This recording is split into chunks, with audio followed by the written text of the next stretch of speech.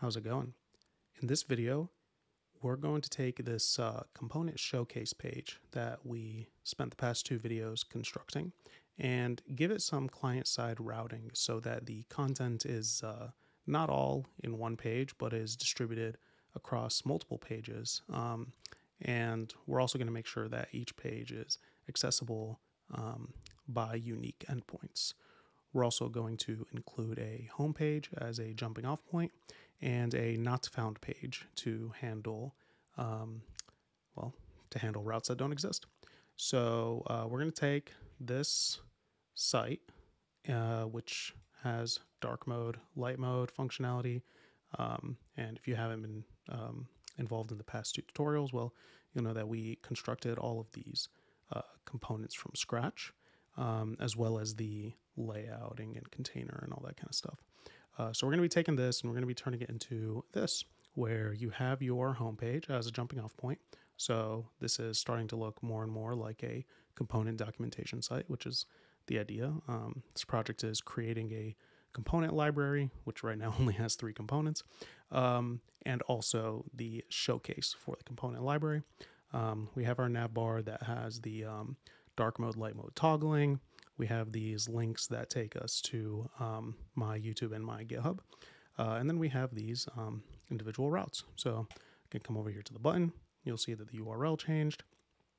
I can backspace, go to card. I can click on the brand and it'll take me back to home. And all of this is being managed by React Router DOM. The other thing that we're going to be adding is a smooth auto scrolling. So you'll see that each one of these headings, when I click on it, it has this nice little calculated smooth scroll. And the nice thing about that is you'll see that when I click on these headings, it actually adds them to the URL. And the other nice thing about this is if I go ahead, I'm going to copy this. And let's say I'm on this page and or I'm on some other page, and then I want to navigate to this section directly. Like let's say someone linked me a piece of documentation and I'm heading straight to this section of the documentation. I hit enter. As soon as I land, it'll kick off that auto scroll and take me to that position. So it gives it a little bit more of a, the game dev term is juice, but just a nice little simpler, cleaner user experience than being jarringly snapped to the spot that the user wants to get to. And let's see what else. Oh, we're also going to update these block links so that we can leverage them with non-HTML anchor tags. There's probably a better way for me to say that, but basically we have different linking packages for different use cases. So V, for example, well, not V, but since V is client-side rendered, we use React Router DOM to link back and forth between pages. So instead of passing in anchor tags only, or instead of only rendering these block links with anchor tags, we're gonna extend these components so that they can accept the React Router DOM link or the Next.js link, and basically whatever, like any linking component that the end user wants to use. So the idea is to also update these components so that they're a little bit more useful, and you'll see that we're actually using those components here, and these are using those React Router DOM links as opposed to the normal anchor tags. So if you haven't been following along with the past tutorials, or you just want to start from where I'm at, then you can go ahead and grab the source code from the my UI Components Part 3 starter repo. This will be linked in the description. And I do already have this cloned locally, so I am going to switch over to VS Code and get my server starting and go ahead and get started with this thing. So once you get your code pulled, you can go ahead and start your server by opening up the terminal, Control tilde. I already have my terminal up and running, but I'm going to hit Control C to end my server. And if you don't have your packages installed, you can just run npm I, hit enter, and I already have them installed, but this will install them if you don't have them.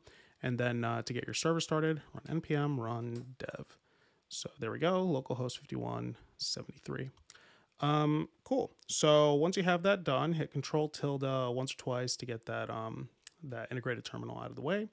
And you're going to go ahead and head into the source folder and then into the app file, app.tsx. So this is the jumping off point for our application. Well, technically main.tsx is, but all this does is link to the app.tsx. So previously, we were rendering all the content of the page from here. Now, yes, we are using components like the buttons container and the card container and the input container.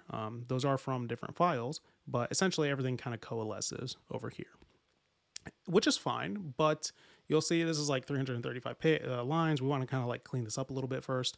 And because we're actually going to also have each of these containers represent an individual page. So to go ahead and get started with that, first thing we want to do is head over to our components. Actually, you know what? No, let's be a little bit more organized. So instead of putting these in the components, even though they are going to be components, I like to put things that are explicitly or specifically routes. Meaning, if I come over here to this final version, there's the route for button. So it makes sense that I'm going to put the button container, which is over here. I'm going to have this come from this route. So that's kind of like the structure that we're going to be following, is for every route, we're going to have one component. So let's go ahead and do that. And certain people have different approaches to this. Because this is React, you kind of have the freedom to do it however you like. Well, unless you're using Next.js, then you're kind of like forced to use their semantics. But we'll cover that at a later date, probably.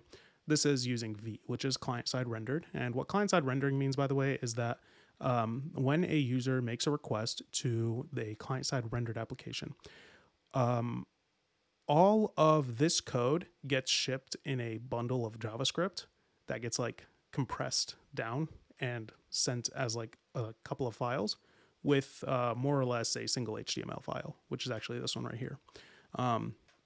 And all of the React code actually gets rendered out of this one div, right? Now, when you do your routing, the way the logic works is because we don't have individual HTML files where every individual HTML file is its own route, so forth and so on. The way this works is we basically have to programmatically like figure out, okay, what the route is, what content is displayed for that route, et cetera, et cetera. So that's kind of why you have like a little bit more flexibility, because it is a little bit crazy, but once you get used to it, it's you'll have a hard time getting away from it. Maybe, who knows? Maybe I'm just crazy. So in my source folder, I'm going to add a new folder called routes, and this is where we're going to put those route components. So in here, I'm going to create we'll do 3 files for now. So the first one is just going to be button.tsx. All right. The next one is going to be card.tsx. And the next one is going to be input.tsx. Okay. Now, in each one of these, I'm just going to create a basic arrow function component. So I'm using the ES7 Plus React, Redux, React Native snippets. So you can grab those from your VS Code extensions if you don't have them, just so that you can save yourself a few seconds. So I'm going to go ahead and create a new arrow function. And because I'm tacky, instead of calling it input route, because that looks ugly, I'm going to call it input page. All right. And this is for the input component. So I don't know why I started with input. It is the last one, but it is what it is. So I'm going to head back to app.tsx. I'm going to hit Control B to hide my sidebar, just because I have to zoom in so that y'all can see this on mobile, hopefully, if that's where you're watching it. So I don't want it in my face. So I'm going to grab this last container, which is the input container. I'm going to hit Control X. I'm just going to cut it. And I'm going to come to this return statement. And I'm just going to paste that there. And yeah, that's basically it. Well, we do need to resolve these errors. So I need to import these, the container input and section. So I am just going to grab them from here. Because I'm lazy, I'm going to actually grab this whole thing. Paste those there, just get rid of the ones that I'm not using, which is this one. Excuse me, please stop. Thank you. It's this one. Going to control click this one, control click this one, control click this one, and hit Control Shift K, and that deletes all of them. And of course, because these were being imported from app.tsx and we are now in routes.tsx, we have to first go up a directory, then go into components. So I'm going to add an extra dot, and there we go. So that error is resolved. Going to do the same thing for these, and there we go. No more errors. Save that. And now we have our input page. So back in app.tsx, underneath where the last container was, I'm just going to open a HTML tag, type input page, enter, close this tag, and I can get rid of this import statement. Bye-bye. And then we save, and you'll see that I'm on the wrong tab. You'll see that my inputs are still here. So now let's do the same thing with the card. So I don't know why I'm going backwards. So I am just gonna like speed through these. So by all means, like pause and make sure you like copy over whatever you can if you get confused. And like I said before, we have a Git repository with all of the steps from every chapter to help you out. So feel free to grab that as a reference as you need it. So in this card.tsx, type RAFC, enter. I'm going to paste the contents of that card container here. And I'm going to go back to app.tsx. I'm going to grab all that, even though I don't need all of it. Paste that. Get rid of the ones that I'm not using. So I'm not using button, I'm not using layout, and I'm not using input page. And Control-Shift-K. Control-Shift-K deletes a line, so that deleted all the lines that were selected. So now I just need to resolve these. So instead of 1 dot, it's 2, 2, 2. There we go. So like I said again, this goes up one directory into source and then into components /site/section. Cool. So we saved that and refreshed. The card is still there because we haven't saved app.tsx.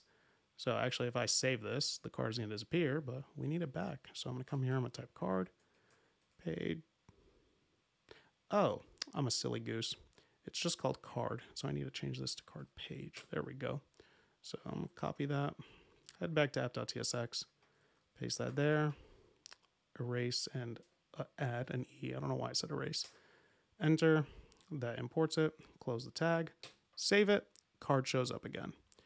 Let's do. Why am I clicking random things? Let's do the same thing with the button. So there we go. We grab that. RAFC. Gonna paste that here. Gonna change this to button page, and then in app.tsx. Excuse me. In app.tsx, why did I right click? In app.tsx, I'm going to copy these, paste them there, and then once again, get rid of the things I'm not using, like these two, layout. Oh gosh, I just unselected. So control click, not click, control click, control click, control click, control click, control shift K. That deletes all those. Add the missing dot here, here, and here. My IntelliSense is really annoying. We hit save. And we have our, well, wait, oh, I didn't control X this, I controlled C it. So that's why these buttons are still showing up. So if I remove that, they're gone, but we need them back. So we do button, page, enter to import, / to close that tag, save, button shows back up again. I get rid of these lines. So again, control click to add another cursor. Control Shift K to delete one line at a time because I had a bunch of selected at once, deleted all of them at once. We save, and there we go. Now we have individual files with every single one of the components that are going to eventually become routes. For this chapter of the tutorial, all the code that I'm going to write is going to actually get like blasted away. So if you're interested in just jumping straight to the React router bit, then I would suggest jumping to the next chapter.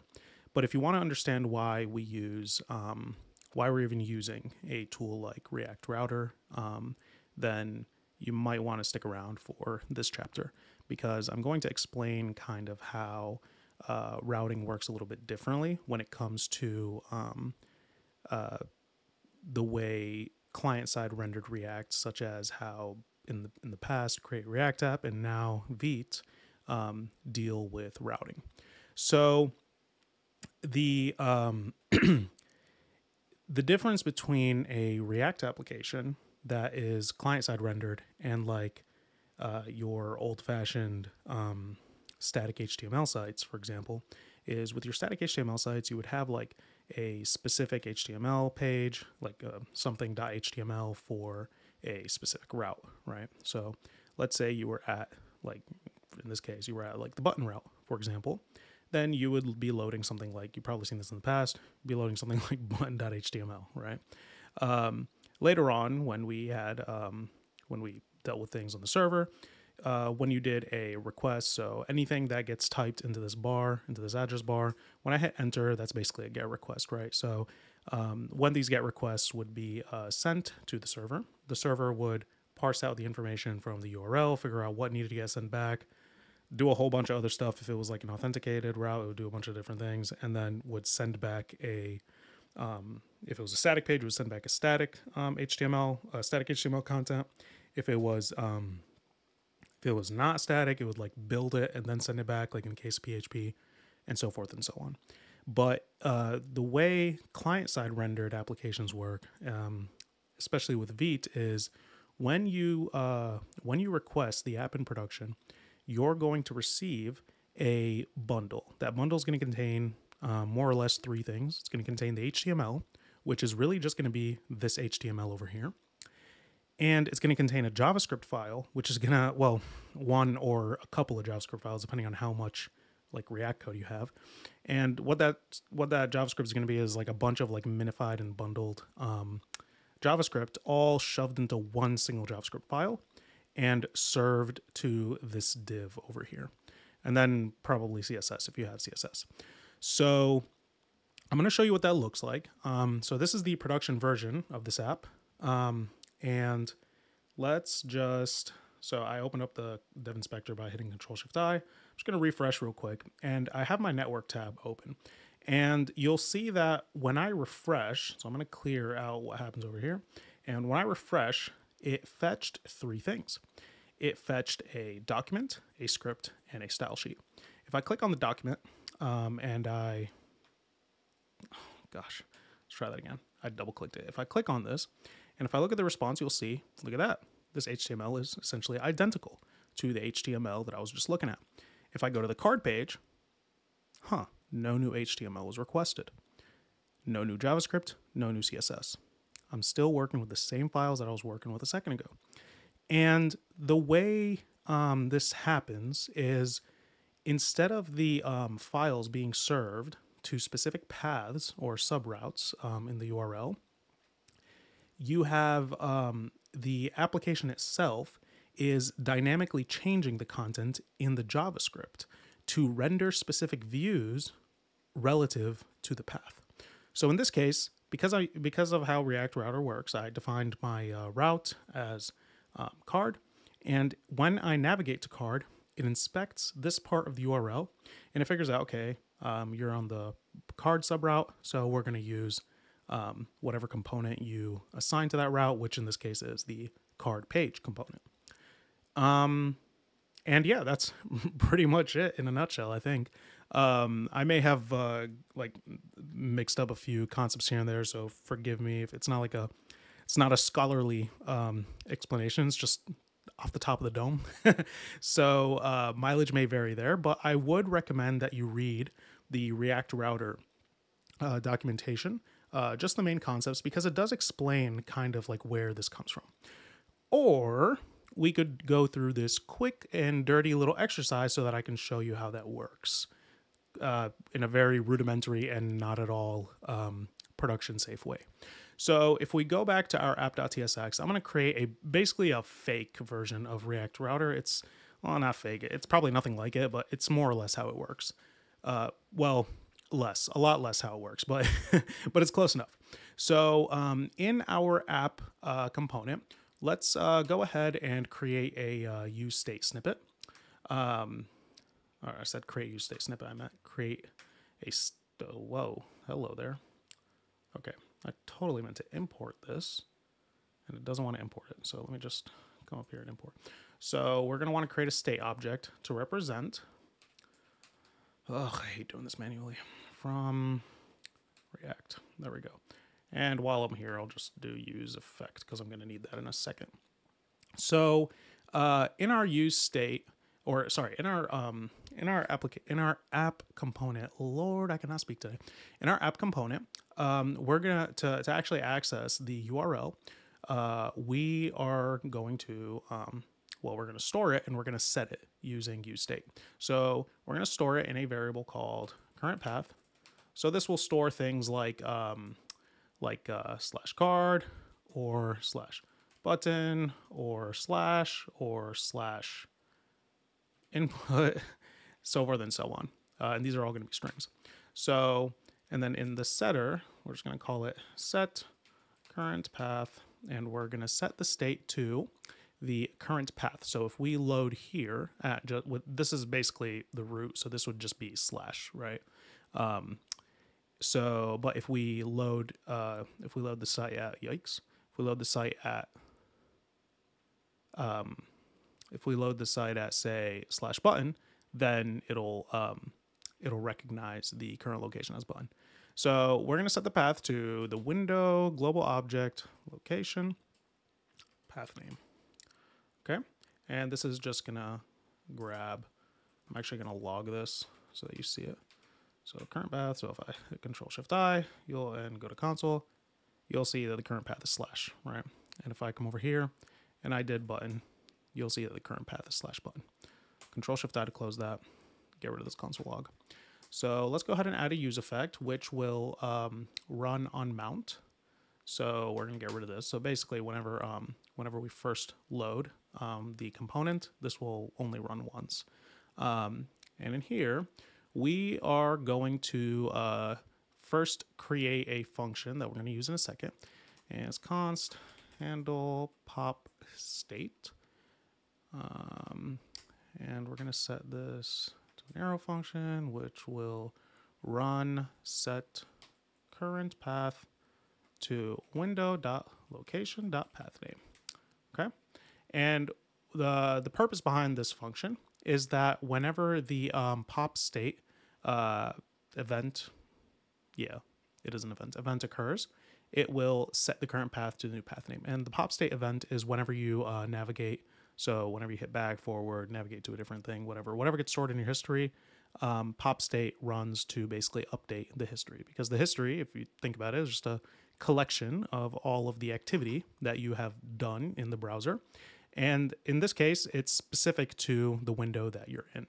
So we declare this little function that's really just going to set the state. And then we need to add this function to we need to add this function to our browser. So we're going to do window.add event. I said browser, I meant window. So we're going to add this function as event listener to the pop state event, and the function that's going to run is handle pop state. So whenever the pop state event occurs, we're going to handle that pop state, meaning whenever back, forward, navigation happens, we're going to handle it. And what handle it means is we're going to set the current path to whatever the current path is. Okay. And then we'll just do a cleanup function, which will, oh my gosh, ANFN, not ANFNF. Okay, ANFNF, Five Nights at Freddy's. We're going to do a remove event listener, which I'm just actually going to copy pasta this down there, change that to remove. And yeah, so what this is going to do is just to clean it up so that we don't have like an event listener getting added to the window every single time like the component mounts. It's just going to clean it up and remove this whenever this function is done running. So I can actually, silly me, I forgot that this was here, so I'm just going to erase that. I'm going to hide my sidebar using Control-B because it's in my face, and I think that's it for the use effect. Now, let's create a function called navigate. So we're going to say const navigate, and this is going to be an arrow function, so equals to ANFN. It's going to take in a parameter of path, which is going to be a string. And what navigate's going to do is whenever we call navigate, we're going to update the history using the path that we pass in. So what that's going to look like is we're going to access our window object, specifically the history property of the window object, and we're going to push the no data is going in here because it's just a static thing, and then an empty string, and then we're going to pass in the path that we pass in here. And so this is gonna append this action, this new path navigation to this history, but we also need to set our current state. So we're gonna say set current path to the new path. Okay. So last thing we're gonna do is we need to render the components. So I'm actually gonna comment this out real quick. And down here, we're gonna say const render, render, not render, component. We're gonna set this to a arrow function, and inside of here, we're gonna use a switch statement to handle all of the different route options. So we're gonna say, or current path option, the same thing, path, current route, potato, all the same thing.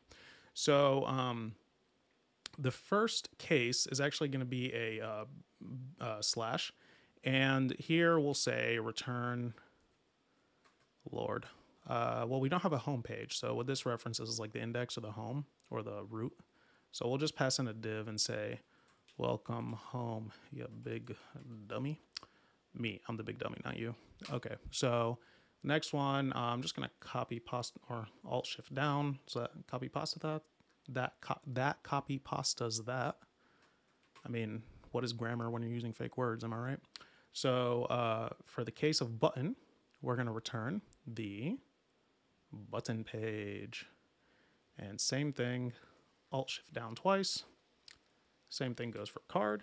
We're going to return the card page, and same thing goes for input. We will return the inputs page. Okay. And the default is not going to be a break, because what we're going to do here is we're going to handle routes that don't exist, which we'll use a fake 404. So we'll say return div no dice there matey error. Now, you know what? I do want to spell it wrong. Error fo dope.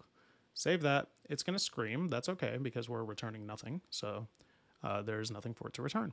So let's see.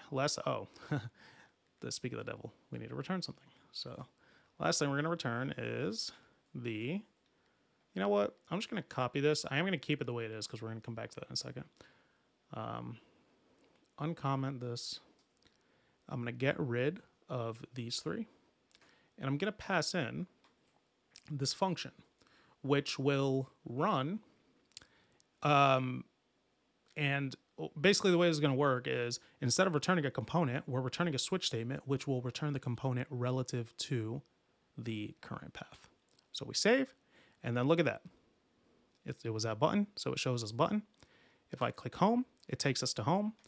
I don't have any links here, so let's go ahead and make a little fake little home page. So we'll say RAFC to create a page. We'll say home page, and we'll make this home page really simple. I do want to pass in some links over here so that I can access other stuff. So, I actually need the links to have access to the navigate function. So I'm actually going to make this take in children. So, and you'll see why in a second. So we'll open up these brackets, say children. We'll set this to type, or we'll set the types as children, react.react node. And I think this needs to be an optional. There we go. And in here, we'll say container. We'll just import the container object, or the container component, excuse me. There we go. And inside this container, we will render the children. And I do need to pass in things like, well, you know what? I'll just pass in the things that we're going to pass in here eventually. So we'll say the title is what that is. And You'd think I wrote this thing and I'd remember. No, it's not subtitle, it's description. There it is. Okay. And the description is this. Mahmoud is me, by the way, in case you're wondering. Cool. All right. So now we save. That didn't do anything because I'm not actually using the home page anywhere. So let's go ahead and return that here. So we'll say home page, close that. And inside the home page, we're going to pass in these links. So let's just create a div for cleanliness purposes. Say div dot, so we get the class names. I don't know what the heck I just said. I just started stuttering with the letter F. Flex call. We'll do text black on white. And since we have dark mode, we'll do dark, text, white. Save that. Oh man, that looks so nice. It literally looks identical. Dope. It's almost like I've done this before. Now in here, we're going to actually add the links that will navigate us to other things. So because we're not using React Router, we're just going to use normal A tags. So I'm literally just going to, we don't need the href because we're not navigating to a different HTML page, or we're not like, we're not navigating to a different route. Rather, you actually can do this with a button instead of an A tag, but I just decided to do an A tag. So I don't know why I'm typing on children. I meant to write on click. So whenever this gets clicked, will I ever learn how to type? Okay. Whenever this clicks, we will run, navigate, and we'll pass in this case, this is a link to button. So we'll pass in /button. And I don't actually need this curly brace outside here. Save that. Click on button, took us to button. Click back home, took us home. So we'll just, for completion's sake, do this twice. Card, input, card, input, save. So this is a whole lot of nonsense, right? But this is essentially how browser routing works, is or how the like DOM-based JavaScript routing works, right? Is like we don't actually have like different files to route to. We don't have a server that's serving us different files. Rather, we're just telling the page, which is all JavaScript and a single HTML file, hey, I am at /card, so show me the content that should appear at /card, which I've indicated using this switch statement. So in the home page, you can see the home page when I'm at the /, which is just empty. When I'm at button, I can see button. When I'm at card, I can see card. When I'm at input, I can see input. And it just swaps out the components. That's it. We're not rendering new pages, or sorry, we're not loading new pages from any backend or like any file system or anything. We're just swapping out what the user sees. And that's more or less in a nutshell how React Router works. So now we can actually move on to the part where we do the thing that is going to show up in the final code base. So now that exercise is over, we're going to go ahead and, well, reset this so that we can start using React Router. So I am going to have a hard time using my mouse. Bro. Okay. I don't know how that just happened. I have a weird thing with my scroll, so I'm going to use my mouse for this one. So we click and grab all those. Backspace, so we're back to where we were. I am going to keep the home page, though, so don't delete this. But now we're kind of back to where we were before we started that little exercise. And what I'm going to do, well, I do first need to install React Router now that I think about it. So I hit Control tilde to open up my integrated terminal. I'm going to split it because I don't want to end my current session. I'm going to run npm I react router DOM. Hit enter. Give it a second. 1 millisecond, 2 millisecond. I meant 1 Mississippi. I don't know why I said millisecond. Yo, come on. Okay, there we go. That took way too long. Okay, so I'm going to, yeah, I don't need to install anything else, I think, so we're good. I'm going to kill that one and Control tilde to hide that back. Okay, so now that we have React Router installed, I'm going to go ahead and start importing some things. So we're going to import the routes. We're going to import route. We're going to import the outlet. We're going to import browser router, and we're going to import link. And these are all going to be, why did I do equals? From React router DOM. Do you exist? Okay, we're good. Okay, so these are the things that we're going to use in this component. So instead of, so there's a little thing that we have to change. We need to rename app. Well, okay, I'm gonna start doing some crazy stuff, and don't mind me. So I'm gonna copy this and paste it there. It'll make a lot more sense in a second. And this is still, we're still only having one app. So I'm just gonna remove the default and I'll call this app routes. We need to, in order to actually use the browser router, which is more or less exactly what y'all just experienced a second ago, where I had everything wrapped in a single wrapper component that managed all the navigation and all that kind of stuff. In order to do that, we have to use this browser router object. So I'm going to replace the layout in the default with the browser router. And now I have access to the browser router. I'm not going to explain the browser router compared to all the other routers that exist, but there are a few. I have only used the browser router and the hash router myself. Yo, they don't even link hash route. Oh, wait, it's right there. Okay. So I have used browser router and I've used hash router. I haven't used any of the other ones, so I can't speak to the other ones. But yeah, the one that we care about and the one that's like most used as far as I can tell is the browser router. So we're going to do this one. And this one, like I said, it lets you navigate within the browser. So it lets you access the browser API and do a bunch of other things. So we're going to need to wrap our application in this. We can't wrap the routes directly. We have to wrap another component that will then use the routes. To be honest, I'm sure there's a reason for it. I just, as soon as I see the error, I get annoyed and I just ignore it and move on. So in this case, we are going to be, most people typically do this where they'll wrap their app in the main file, but it really doesn't matter. At the end of the day, these are just functions with names. So it doesn't matter one way or the other how you do it. This is just the way that I prefer to do it. That way everything's in one place and I don't have to mess with my main.tsx file. So now that we renamed app to app routes, and then we created this app, which will be our new export default. And our default export, geez, I'm saying everything backwards. And this one just provides the browser router and wraps our app routes function. And then inside of this function, we're going to keep the layout, kinda. I'm going to add another return above this. It doesn't mean we're going to have two returns, just because I find it to be easier to cut and paste than to rewrite things.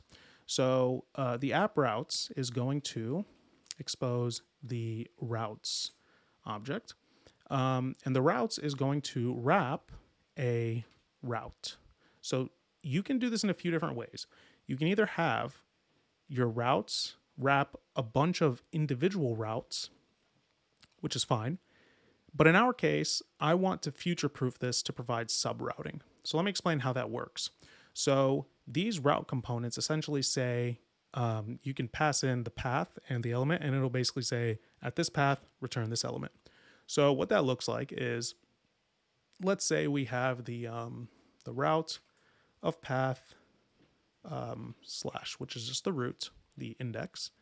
And this is going to take an element, which is the React component that should show up at this route. And I'm going to do this the old-fashioned way first, or not the old-fashioned, but the normal way, and then I'll show you how we're going to do it. So here we'll pass in the home page that we created earlier. And I need to close this. There we go. Cool. So now we have our routes. So I'm just going to comment this because if I save it right now, it's going to delete it. Save that. And yeah, so we don't have our layout. So none of the fun stuff that we have in our layout component get persisted. But yeah, so this is showing up at the slash nothing route. And then if we go to button, it's not going to show us anything, excuse me, because, well, we don't have a button route defined. So we're going to go ahead and do that here and down there. And I'm going to control double click all these, control double, or just double click that, control D twice. Now I have these three selected, control V to paste.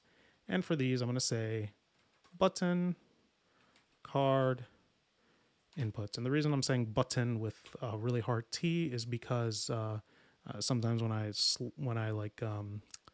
speak, it sounds like I'm saying button with a D. So yeah, so there you go.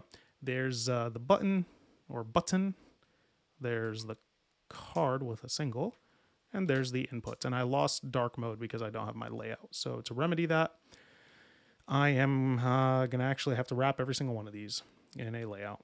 So we're on inputs. I'll show you what that looks like. So we'll do not that. It needs to be wrapped in the layout.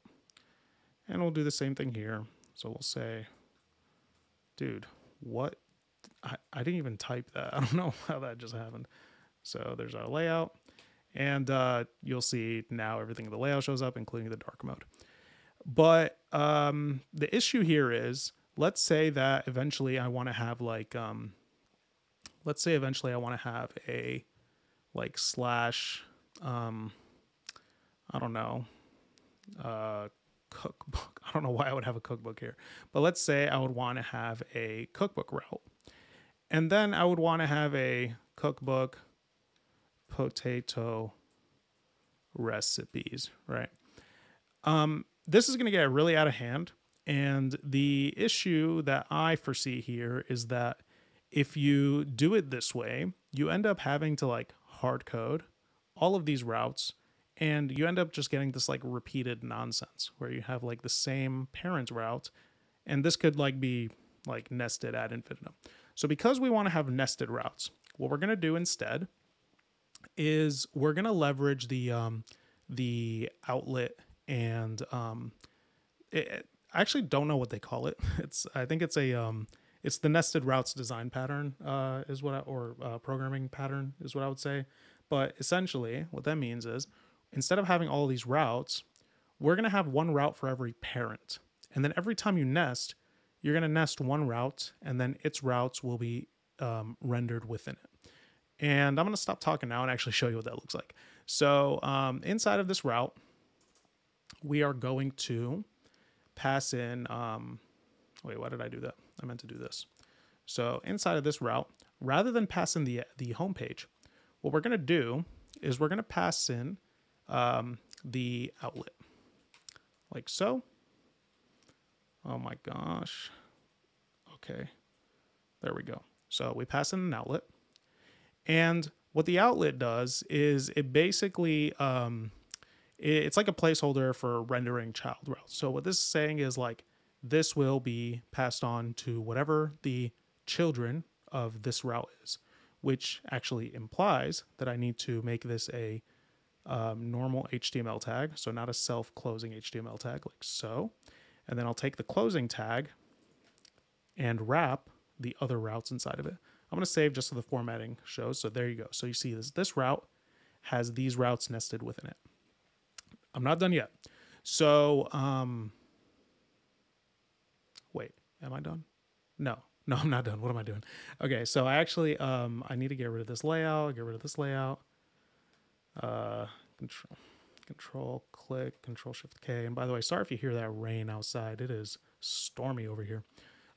So now what I want to do is, because all of the components are sharing the same layout, I can actually wrap the outlet in the layout. So we're going to do that. So layout, close, place the outlet there, and there you go. Now all of our pages have the outlet. But you could be asking, wait, where's the home page? To which I will say, good question. Let's add it. Now the home page is going to work a little bit differently because we're already reserving this path for the parent route. So what we'll do is, instead of defining this again, we'll just say index equals true. And because we did this, if I save, actually, you'll see the button page, but I need to pass in the home page, save. And there you go. So this is what the nested routes look like. So I don't have to keep like define. Oh, I can actually, I think it's like if I do a relative, I forgot what it was, but there's like a way to basically get rid of this slash. Right now, these are exact routes. So I still have to do the slash button for it to work. But there is a way to have relative paths where it'll basically know, okay, this is just an addition to whatever my parent's path is, which I didn't do, and I just realized I contradicted myself from what I said earlier. So let's ignore that.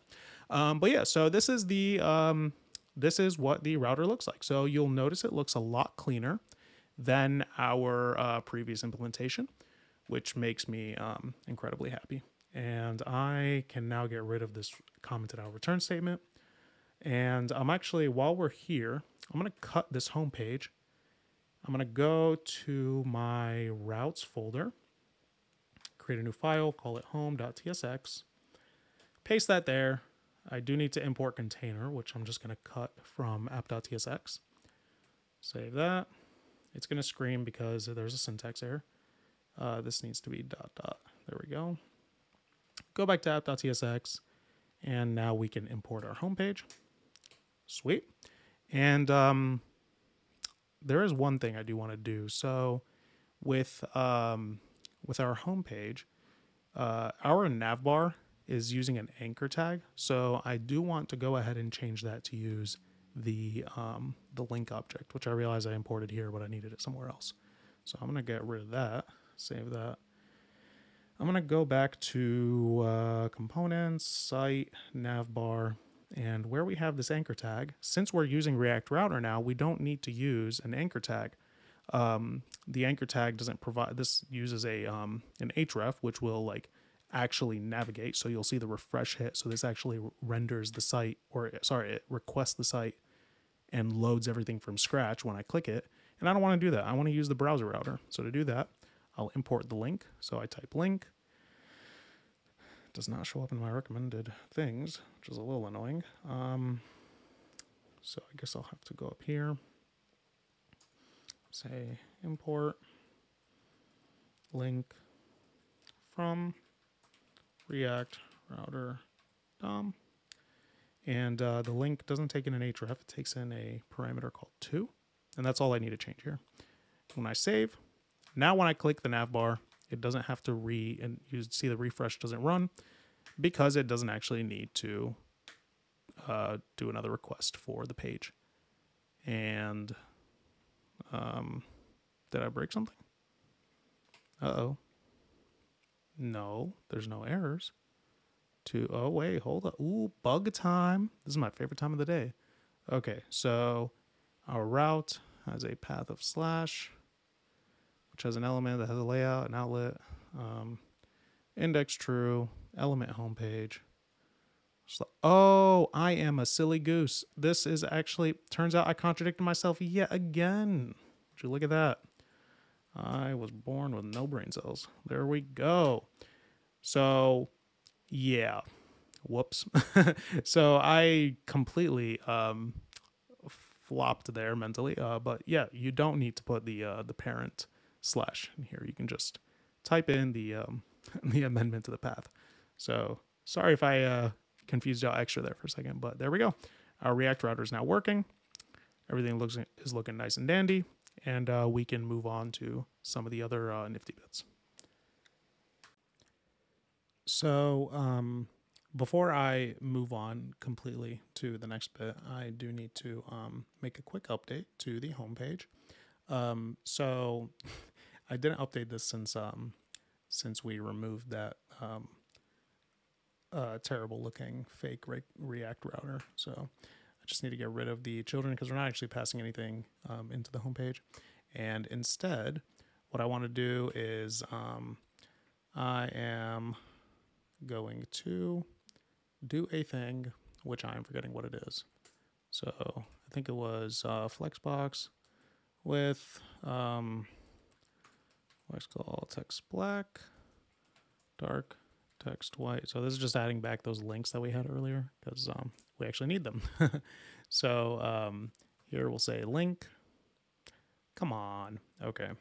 I do not feel like typing this again, so I'm just going to copy that from navbar, paste it there, and we are going to, we need to have a way to navigate from home to the other components, right? So we'll say link to button, and this is just going to take it. We don't actually need the button component, by the way, because everything is inside the browser router. It will know what the component is because we pass it in via the routes in the app.tsx. So all we have to do is say link to the button route. It'll route it to button, and we'll just have the text for button show up here. This is just a very rudimentary thing. We're gonna change this later, but we'll say card, and input. Input. There we go. We save, and now we can. Now we have some real routing, bro. Look at that. Nice. Okay, so moving on. I don't know what those sounds that I just made were. I'm tired. Leave me alone. So let's now. Well, you know what? Since we're on a roll, let's go ahead and add another route.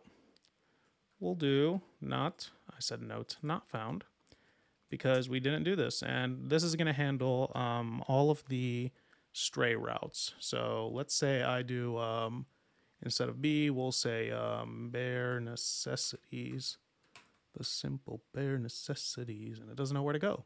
So let's go ahead and say RAFC, and we'll call this not found page with a G, and oh, you know what? I'll just freestyle some styles. So we'll just do dot p, not that, px4. So we'll give this a padding. Horizontal padding of 4. Vertical padding not of 7, of what? Bro, am I good? Why am I acting like this? I don't know why I just did that. Okay, so a vertical padding of 10. We'll give it text center. We'll give it APX of 6 when it reaches the small screen breakpoint. And when it reaches the large screen breakpoint, we'll do padding of 6. Padding of 8 in the X direction. Cool. And then, you know what I'm going to do? I'm just going to copy pasta this, and you can pause and copy this over because it's really not anything crazy. So let me do that real quick. Okay. There we go. Save that. And of course it doesn't do anything because we need to point to the not found page. So go ahead and pause, copy this over. In case you're wondering where I got this, it's you can actually find that link in the input component. No, you can find it in the input route. There it is. So it's from the Emojipedia site, pensive face. So that's where I got that emoji. You can do whatever you want if you don't want to use an emoji. So back in app.tsx, we're going to add one more route. So Alt-Shift down to duplicate this line. And this time, what we're going to do is we're going to set the path to star, which basically means all. And because this is the last child, this will run. So what happens is when the come on, you got it, Biden. When you navigate this, Lord, I can't think of the way to explain this. So when you navigate to any path, the, for lack of a better word, the router will essentially look through each one of these items one by one and determine, okay, is it input no? Is it button no? Is it card no? Is it input no? And it'll reach the last one last.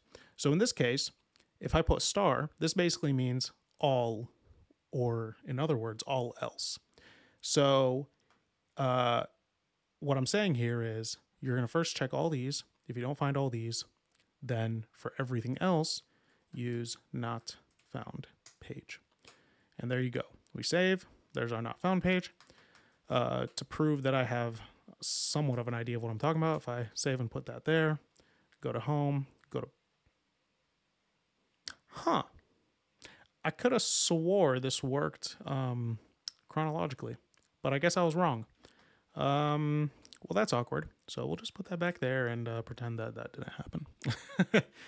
Okay, so now that we got our not found page, we can we actually need to go back to our home page and fix this because these look terrible. So I'm gonna go back to home, and instead of these links, let me first comment these. I'm not gonna remove them, I'm just gonna comment them because we're gonna need these later. But in here, I want them to look like these cards. And since we have a component for that, I'm going to go ahead and import those cards. So it's BlockLinkCard. This is going to take in a URL of /button, and the text is going to be button. Gonna close that, and then inside of it, we're gonna need an emoji. And where should I get that emoji? I believe that's a Radix UI emoji. Yep. Import RX button from. We already have this imported, installed. Excuse me. So this is going to be from the React Icons /Radix package, and I'm going to copy that, paste that there, and just going to give it a class name with 2 S's. Class name of height 10, width 10, close, save, and there we go. There's our button. And would you look at that? We have a bug. It's not a bug, it's a feature. It's by design, and it's because we originally designed the buttons like so. So, well, not the, what am I saying, buttons? We originally designed the cards so that when you click on them, they take you to a new tab, because these were supposed to be links to things outside the site. But this means that we have to actually change up how this card works within our site. So to do that, we are going to have to head over to our card component, and we're going to have to mangle some things around. So go ahead and scroll down to your, oh, I realize I'm scrolling on the wrong screen. There we go. So scroll down to the BlockLinkCard, and over here, we're gonna need to take in some new parameters. So the first parameter is, we're gonna call it custom link component, and this might be a bad practice to capitalize a property like this, but the reason I'm doing this is because this is supposed to take in like a React router link, for example, that we can then render down here. Because those are capital cased, and all components are usually capital cased when they're imported, I just figured I'm going to stick to the customary semantics. I don't know what I'm saying. I didn't even spell anything in here right. Component. Custom link component. Cool. So it's going to take in custom link component, and because the link component has its own props, and there could be different linking components, we don't want to force everybody to use an href, and I also don't want to hard code it in the component itself. I don't want to have a huge switch statement saying, if it's React Router, do this. If it's this, do this. I'd rather just make it as open as possible. So to do that, we're going to say custom link props, and this is going to be an empty object initially. And yeah, I think that's it for this one. Under here, let's go ahead and define the types. So the custom link component is going to be optional because we might not have a custom link component. And this is going to be a a component type of any, because it's going to be a React component type of any, because it can be any React component. Then we're going to say custom link props is also going to be optional, and it's going to be any.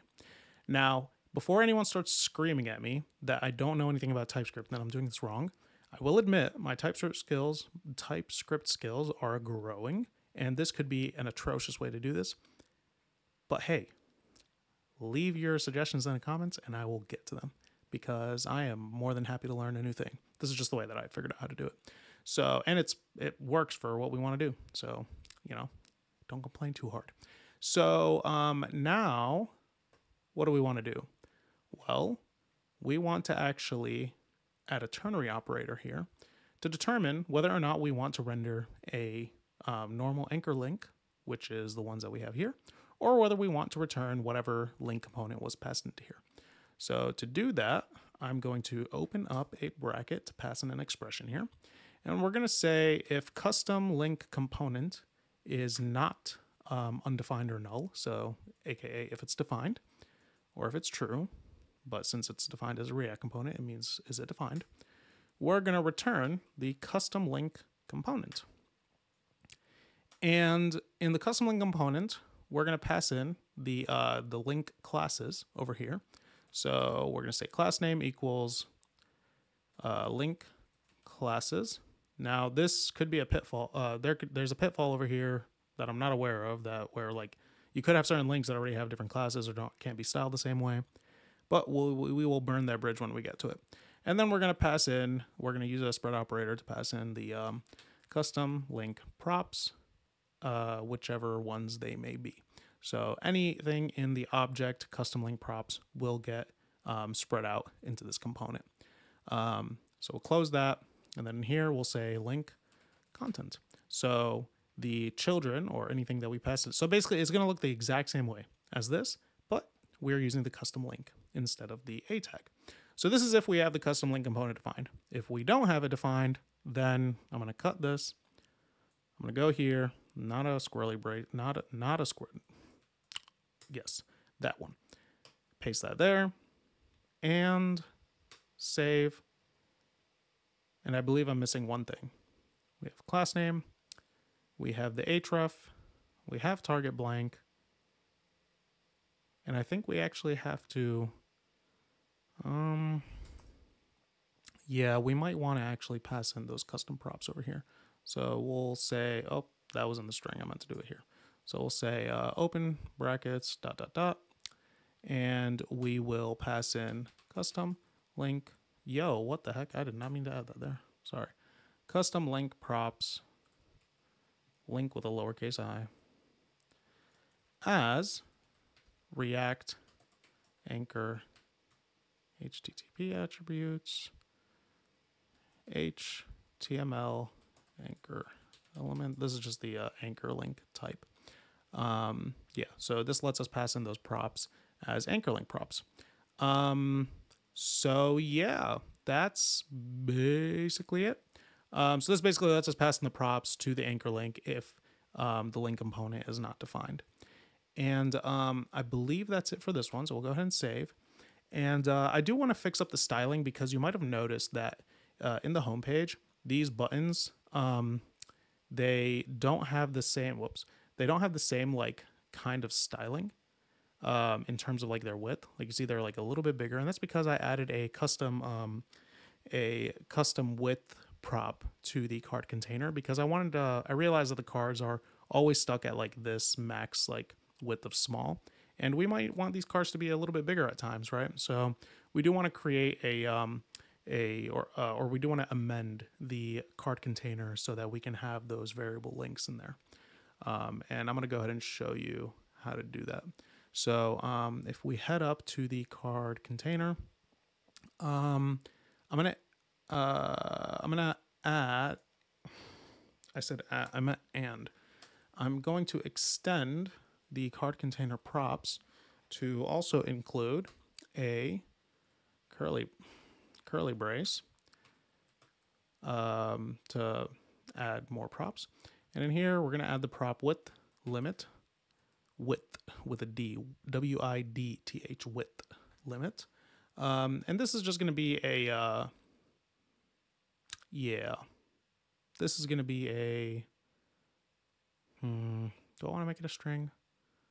No, we'll make it an enum. So it's going to be an enum. So this is going to be either none. So what we're going to do here is we're going to let it basically determine whether we want to use a max width of small, or whether we want to have no max width, have it fill up the, like just use W full, or whether we want to use any of the other breakpoints. So the user would pass in none or none. And the other ones I think are X small. I'm just going to copy this a few times.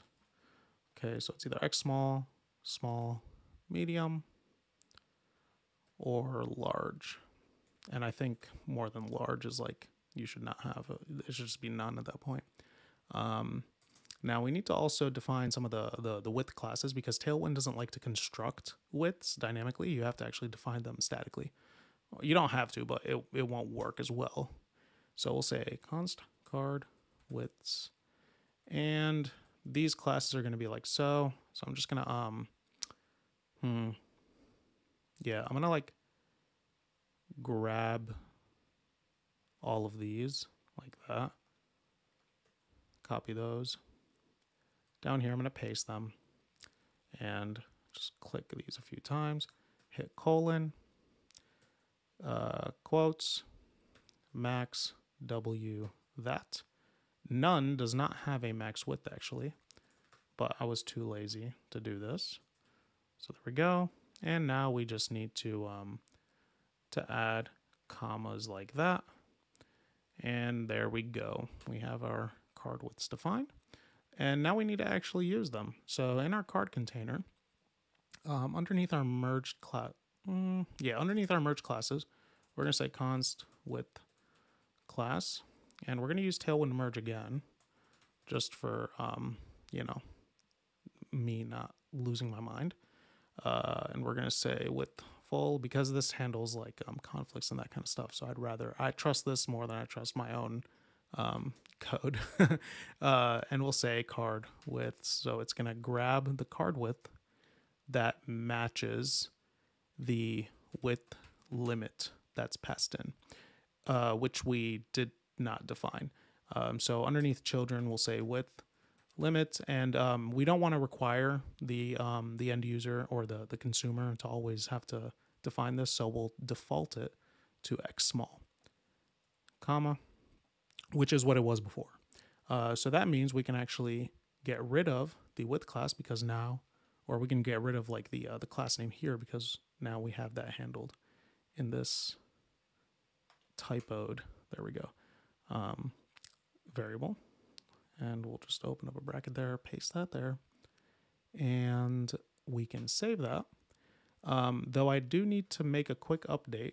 The content card, I want to just make sure that because users are like, because we define the content card as like a standalone thing that consumes the card container, we need to pass this width limit along from the card, from all the cards to their respective card container wrappers. So we'll say width limit, and this is whatever the user defines it as. So we'll say width limit. We'll make this optional in the content card. So this is going to be card container. So this is accessing the card container component. It's accessing its prop of width limit. So instead of me having to go back and redefine width limit a ton of times, it's just going to grab the card containers. Why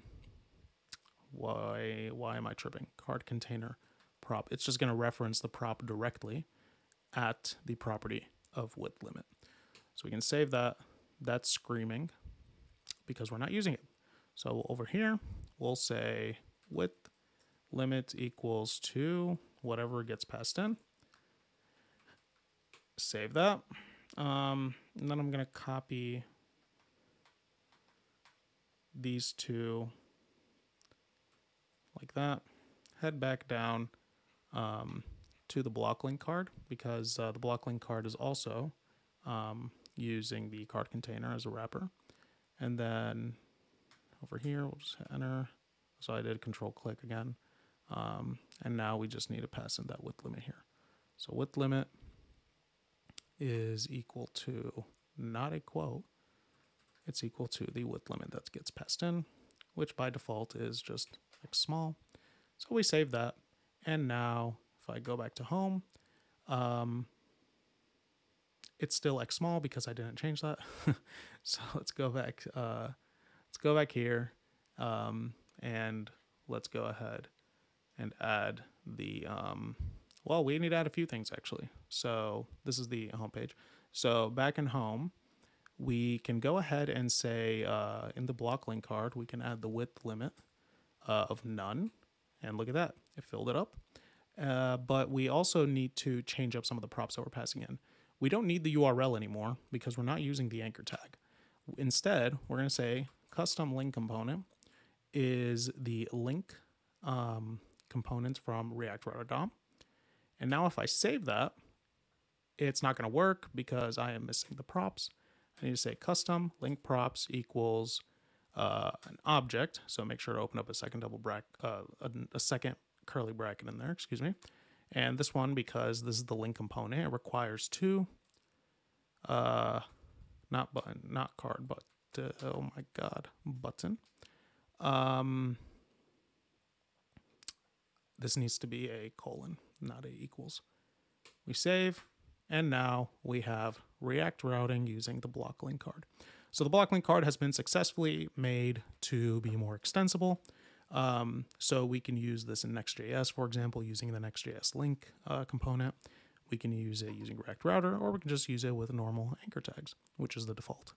So now that we have the button, let's go ahead and add the other two.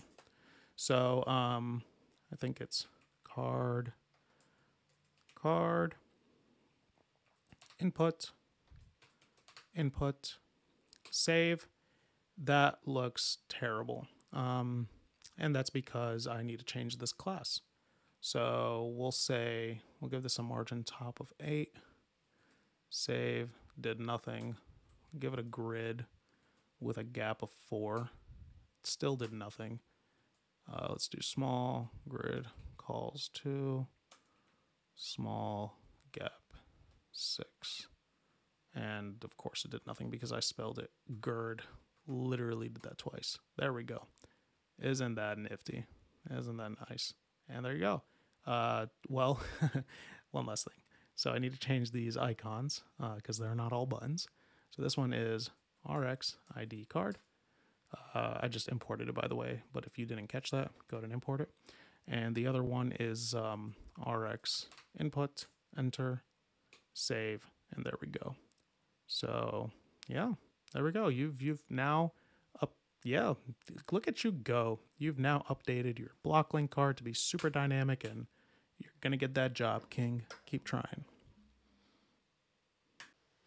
So for the last part of this tutorial, we're gonna go ahead and add the UX Funsy over here, where this is my final build, but I want to have this like nice little animation, have these headings act as anchor links, and add that little scroll functionality where when you navigate to it, it does this nice little like auto scroll bit. So to do that, we need to do a little bit of refactoring in our section component. So head over, I don't know why I had source control open, but head over to your source components site section.tsx. And what we're going to do first, we're going to refactor this little bit into its own separate component called title. Title is going to take in 2 parameters, not IT. It's going to take an ID of ID, and it's going to be title of title. And the reason it's taking an ID is because of this thing right here. Now we could technically get away with just passing in the title as is, which I will actually do first, just to get rid of that error, because we're going to have to go into every section and create a specific ID for them. But basically, this is just going to give us like something unique to navigate to, because we're going to be using the document.getElementById to actually like find the first instance of this, and because it's the first instance, we want it to be unique. But we'll get to that later. So this is what the tag is going to look like, but we don't have the component yet. So let's go ahead and define that. So we'll say refc. Going to get rid of this import statement, and we're going to rename it to title. It's going to take in 2 parameters. So I'm going to open a bracket. It's going to be ID and title, and they're going to be of type. ID is going to be string. Title is also going to be string. And we're going to return whatever I had copied earlier, which is that H2. And I'm going to also have an ID over here. There we go. I'm going to save that, and you'll see here that nothing changed. Looks the same. So now let's actually start adding in some of the things that make it pop first. So because we want these things to be links, we're actually going to need that link component from React Router. So I'm going to go ahead and import that. And because I'm lazy, I'm just going to, grab this whole thing from map.tsx, paste it there. Conveniently, none of these are link. So there we go. Now we have it. We are also going to need the use location hook. So I'll just go ahead and type that in for now. I'm going to grab that link and paste it there. And now this link should actually take in the title. And now we want to pass in these classes to the link instead of the H2. And for the H2, I'm just going to have one class. It's going to be a, not a margin top, but a scroll margin top of 24. So when you scroll, when it automatically scrolls to this, it'll add an extra like 24 margin like this. So instead of it like just shoving the heading, like, I don't know why it's not scrolling, but instead of it like shoving the heading like all the way over here, it gives it like a little bit of spacing. So it'll look something like, well, that one doesn't scroll that far, but it'll look something like this, where it scrolls down to here instead of like over like where the logo is, for example. So that's what the scroll margin top does. Why are you screaming? Oh, because there's no 2. So let's go ahead and add that. So this is going to be 2. And because this is to an ID, we need to use a hash. And then we need to use string interpolation or string templating to do a whole lot of nothing. There we go. To pass in the ID variable. Cool. Yeah, I think I'm missing something though. Oh yeah, I am missing that animation and that link over here. So to save you all the boredom, I'm just gonna copy and paste that part. So go ahead and pause your screen, copy this over, and once you get that copied, we do need to import this link. So let's see if I can do it off the dome right the first time. So it's import rx link to from React icons rx. Cool. Rx is Radix icons. Y'all should go to this site if you ever are looking for icons. They have phenomenal resources. So I'm gonna go ahead and save that. And back in our build, nothing happened. Nothing happened because I didn't actually pass in 2 classes that I need, which are group and relative. And now, there we go. So now we have that nice little like hover over effect. Cool. So let's go ahead and, yeah, I think that's basically it, except we are missing the functionality, which is why we got the use location in here. So let's go ahead and add that in. So to use that hook, we'll say const location equals use location. And what use location does is returns the current location object, which represents the current URL in web browsers. Note, if you're using this, it means that you're doing some of your own routing in your app, and we'd like to know what your use case is. We may be able to provide something higher level to better use. That's hilarious, dude. I did not know they had that in there. That's cool. They're trying to push you to their docs. I mean, their docs are good, so, but this is what we need. This is what we want, and it is what we need. And of course, like, this isn't like for anything like production crazy. It's not anything for anything like breaking. This is just for funsies and good UX or nifty UX. You know, something to show off on your resume. Nothing crazy. So now we want to add a use effect. And this use effect is going to run whenever the ID changes. So whenever this value changes, or whenever the location hash changes. So, and I'm going to explain what that is in a second. So we pass in our anonymous function and our dependencies array, and we said that was the ID and the location.hash. And the location hash is literally just a URL fragment identifier that starts with the hash. So this is basically like whatever's over here, but starting from the hash. So in this case, it would be secondary.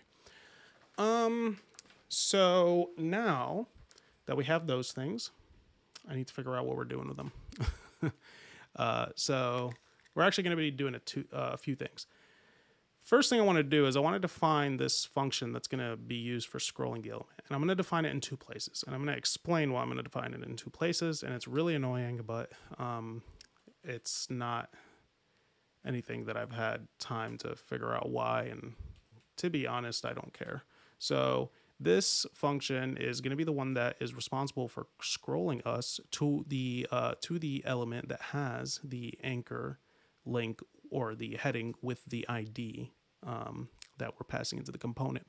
So this function is going to have a anchor, which is the element that matches that ID. And if that anchor exists, then we want to scroll to that anchor. So we'll say anchor.scroll into view. Okay. And this is going to have a scroll behavior of smooth. And we are going to set its block to start. Cool. Now, what I'm going to do now is I'm going to actually copy this, and in the function block, I'm going to say that if the location.hash is not undefined, which means if it exists, then I'm going to do another if statement. Then I'm going to say if location, that's not how you spell location, location.hash is the same as the interpolated string value of hash with the ID. I will learn how to spell one of these days. So if these are equal, then we're going to scroll into the element. So what this means is if the URL, oh my gosh, if the URL hash matches the heading's ID, then it'll scroll to it. Otherwise, else, window.scroll_to. So access the window object, which has a function called scroll_to, and call it. And we're going to scroll to top of 0 with a behavior of smooth. And the reason we're doing this here is we're saying if there is no URL hash, so if none has been passed in, or if it doesn't exist, then scroll to the top of the page. Cool? Cool. So now we do want to clean this up by returning an anonymous function where if when the component unmounts, so when the component's not here, because if you navigate back and forth, it will actually preserve like the scroll location, and we don't want that. We want it to scroll to the top anytime that you navigate. So to do that, when it unmounts, or when the component unmounts, excuse me, we'll say window.scroll to top 0 behavior instant, because I don't want it to smooth scroll whenever you navigate to the top of the page. Like it shouldn't go back and then scroll up. It should just start at the top. So we'll save that. And there you go. There you now have the scroll behavior. And this is where we get into like the thing that causes me a lot of stress, right? It is if you notice that when you click on these links, it starts from the top and then it scrolls down, and that gets on my nerves. So we need to add a click handler. We'll say const handle click, not plus, with a K, equals anonymous function that takes in an event, which will be of type react.mouse event. So this is when you click on an anchor element, so HTML anchor element. Okay. And we want to prevent the default behavior. I don't know what this second is doing over here. We need to prevent the default behavior. So event.preventDefault, run that. And then we're going to append the ID, this ID, to the history. So that way when we navigate back and forth, it remembers that this was in the history. And we're going to say push state. So you probably recognize this if you paid attention during the me pretending to recreate React Router DOM.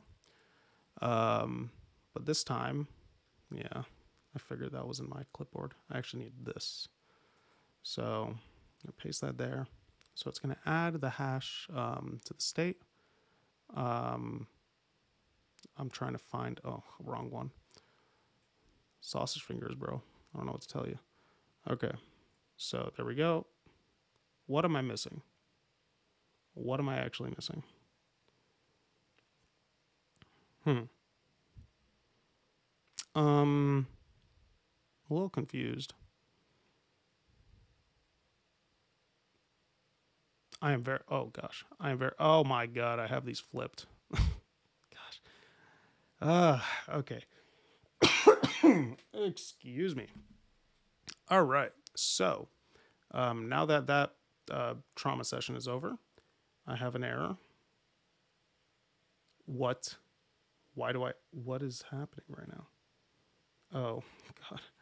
Forgot to. Dude, I'm just not having a good day right now.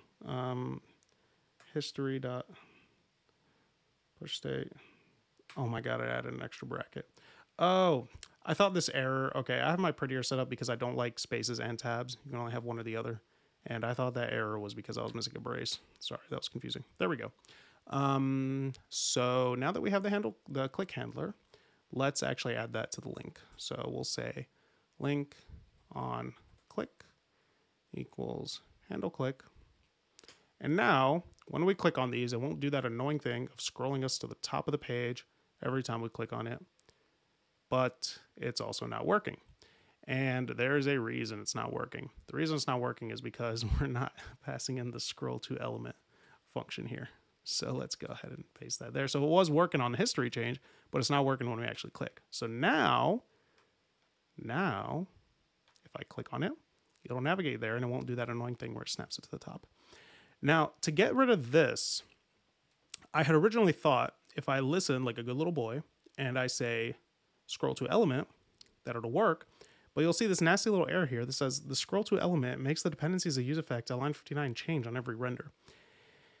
And that scares the crap out of me. So wrap the definition of scroll to element in its own use callback hook. I don't want to do that right now just because I haven't tested that, but that may be a solution. But there is another solution. It is a disgusting solution.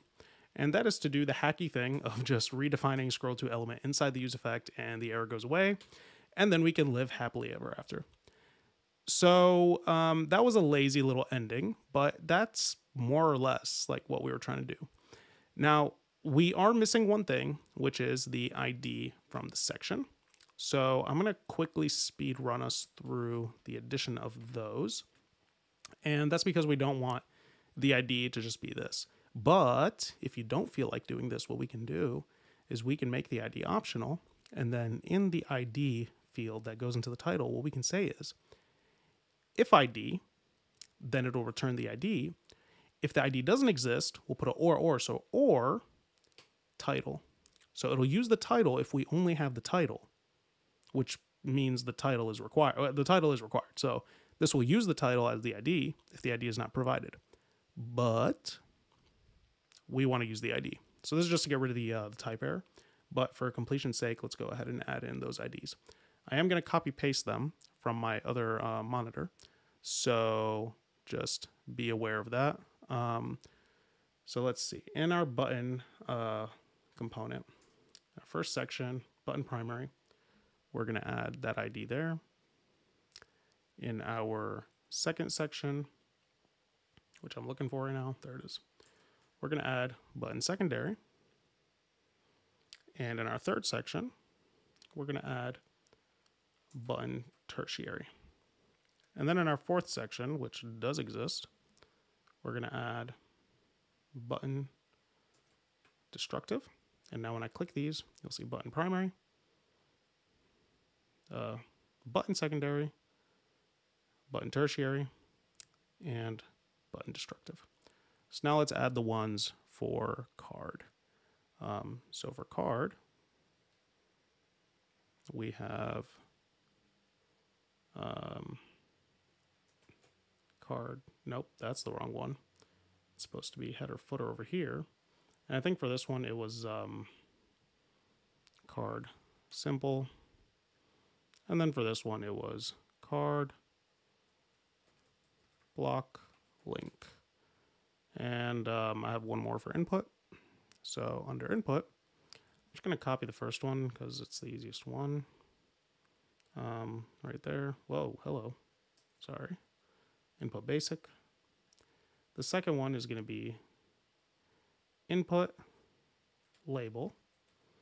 And the third one is going to be right there. Input description. So now we go back to our card and just check these. So we have input, we have card simple, card header footer, card block link, and input. We have input basic, input label, input description. And that concludes our tutorial. So that's it for the routing. I will be probably adding to this series. I'm just gonna most likely be adding more components. I did promise, or I didn't promise, but I did hint towards the addition of where's my where's my other browser? Okay.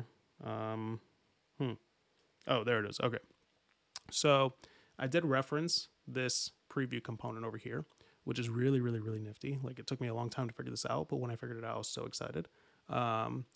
So I was thinking about making this its own little video, explaining the preview bit, because I think that is worth its own explanation.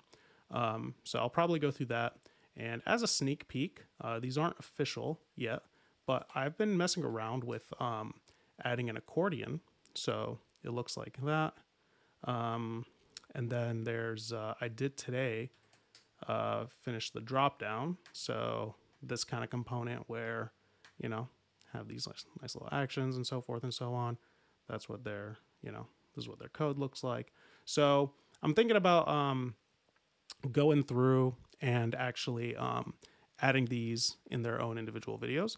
So, but yeah, that's probably something to look forward to. But as for the actual content of the tutorial, I think this pretty much wraps up these three main concepts. We created a few components, added the documentation, created a bunch of different components to render the documentation, excuse me.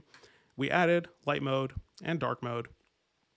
We added routing, and hopefully we had a good time. So if you like this, do the thing, and I hope you learned something today.